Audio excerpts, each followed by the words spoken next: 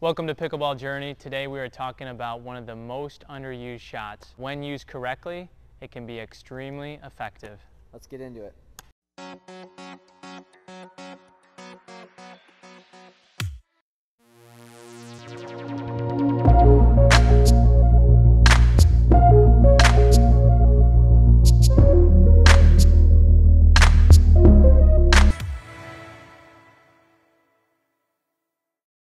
If you enjoyed this video, please smash the like button, Leave a comment, and hit the subscribe below. Hey guys, welcome. We're going to jump right into some lobs. We're going to hit a few shots first, and then I'm going to try a surprise lob Justin, and then we'll talk about it from there. Be sure to stay tuned to the end where we show how to return the lob. So you ever get in a dink battle cross court with someone, right? No one ever, it doesn't seem to end. We're just doing a really good job on both ends, going back and forth. And then I surprise lob him and try to get it right over his head cross court.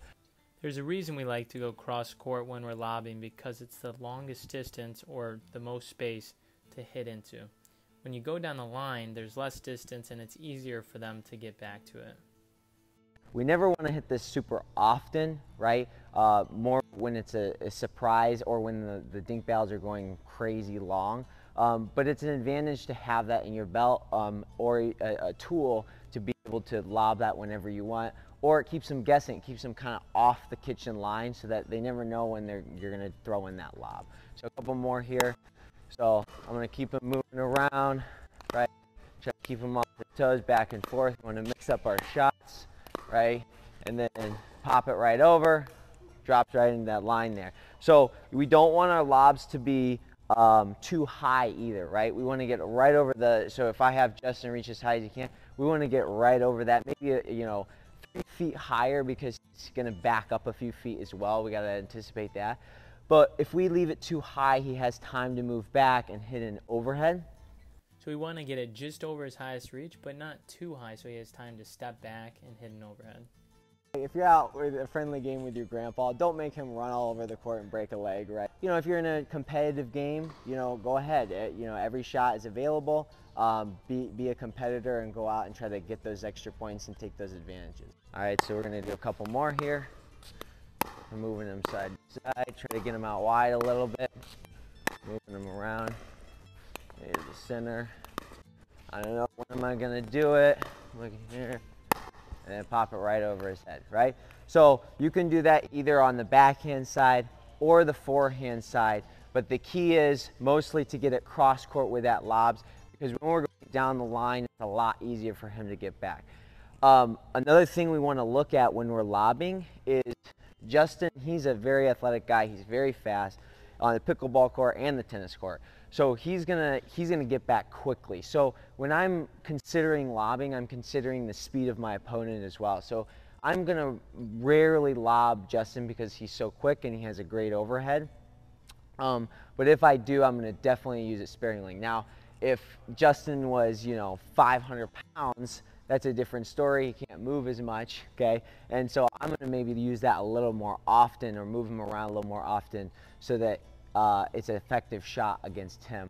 I know there's some conception out there about, whether it's a sportsmanlike or not. It is just another shot. So it's just another shot in pickleball. It's effective sometimes. And so use it, because variety creates points. All right, so one other thing when we're looking at the lob is when we're going cross court, we also want to stay away from the line a little bit, maybe a little bit more towards the center. It not only gives you some space from side to side, but it also gives you the ability to create confusion between your opponents, right? So if you hit that lob, so let's give an example here. So if we're dinking back and forth, let's assume that Justin has a partner here, and say I lob it. Let's do it one more time. That's a bad lob right there. So we lob it right down the center, okay? Justin's coming to the center to try to get that, maybe backing up, and so is his partner, so that maybe you're creating a little friction there between them two, or miscommunication. That way we can maybe get a free point based off of the fact that they're miscommunicating. All right, so there's one other thing. You can lob off of the dink, and you can also lob off of a volley as well. Sometimes that's even more deceiving because you're expecting a drive shot right at your body or something like that. Shout out to Carell. He does this really well and does it often. He hits the ball lob right over their head off of the volley, okay? So what that looks like is if Justin hits a little too high, I just pop it right over his head. So we're in a dink battle, he's hitting a couple good dinks, and then all of a sudden he pops it. I'm trying to get out of the air, he dinks it a little too high, and I just pop it right over. And it's a really quick nudge. They're expecting maybe a drive, but I don't do that, and then I pop it right over the head. Plus, it gets them a little frustrated. So you're playing a mental battle with them. They kind of like get frustrated by the fact you didn't do what they were expecting. So now we're going to talk about how to return the lob. So really the number one thing when returning the lob is taking your time. And so a lot of times we see people running back super fast and trying to hit this great shot. The important thing, as I mentioned, is to just take your time with it. So you really want to get back as you're returning the lob. You want to get back and let the ball drop low, and you're patiently hitting that back nice and soft as a drop. So we're aiming for the kitchen to get it back at the feet and reset. So we're going to show some examples of this. I'll show kind of what not to do, but then how to do this more slow, patient shot to hit it correctly.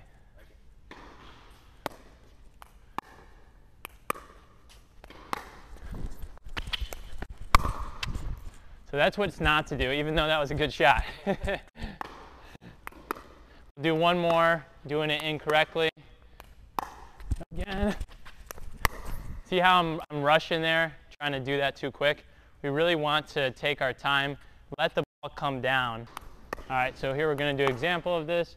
Letting the ball drop low. There we go. Now you get back into the point. We'll do that one more time. Same thing, getting here. See how you just take your time and you're kind of scooping the ball. It's almost like you're coming back and you're scooping it up. So one thing to think about as you're hitting this, it's similar to the third shot drop. So we want to make sure our weight is moving forward. We don't want to be hitting this too much as we're running back and the weight's falling backwards. But we want to get back, have our weight transitioning forward as we're hitting it.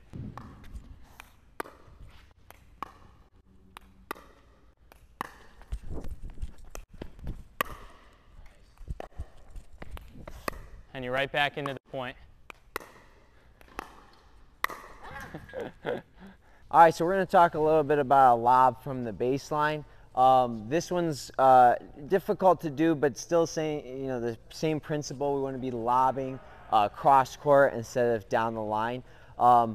We can use the lob as a recovery, so give us time. So if Justin hits a great smash and I'm off the court, I can either try to get a drop going, which is very difficult on the run, or I can throw up a lob to just get myself back in the court, because a lot of times it's hard to put away that overhead, especially if I get that lob deep enough. So what I'm going to show as an example, I'm going to give him a higher ball. He's going to smash it cross court at an angle. I'm going to try to lob that cross court just to get back into the point. Okay, so I'm going to give him that high ball. High ball again. Crushes it. It's a bad lob. I'm going to try to lob it up again. Maybe drop it again. Good. Okay. Lob it up again. Yeah. Drop it. Nice. Okay. So I'm gonna ask Justin to get a little bit more of a smash, because at this point, when I'm still established here, I'm still gonna try to drop that unless I don't feel like I have enough control. So Justin's gonna hit it a little bit more off the court, so I have to run for it, and then I'm gonna be able to throw up that lob. So Justin a little more out wide. I'll lob it to get back in. So that's a good example to be able to reestablish myself. So I hit a bad drop, he smashes, and I lob it over. That was more of a down the line lob. One more time, we'll give him a high ball, smashes, try to lob it up. Good. Nice. So just playing defense. Oh, sorry, wrong ball. Give him a high ball, smash. Nice. So a lot of times it's tough to block it in order to get that drop, so we just throw that ball up and try to get a lob going. Now, That's more of a defensive lob to try to reestablish ourselves. For offensive lob, it's going to be, we need a surprise. So for example, if I get a ball that's maybe mid-court and I look like I'm going to drop it and all of a sudden I pop it over his head, that would be more of an offensive lob. So what I'm going to do, I'm going to hit a drop, a good drop. He's going to hit a ball and I'm coming a little bit closer. He's going to get about I'm going to get him mid-court. Or even if I had a good drive and it's about mid-court. So I'm going to hit a good drive, he hits it mid-court, I'm going to go offensive lob. Good drive, mid-court, offensive, and then I get back into it.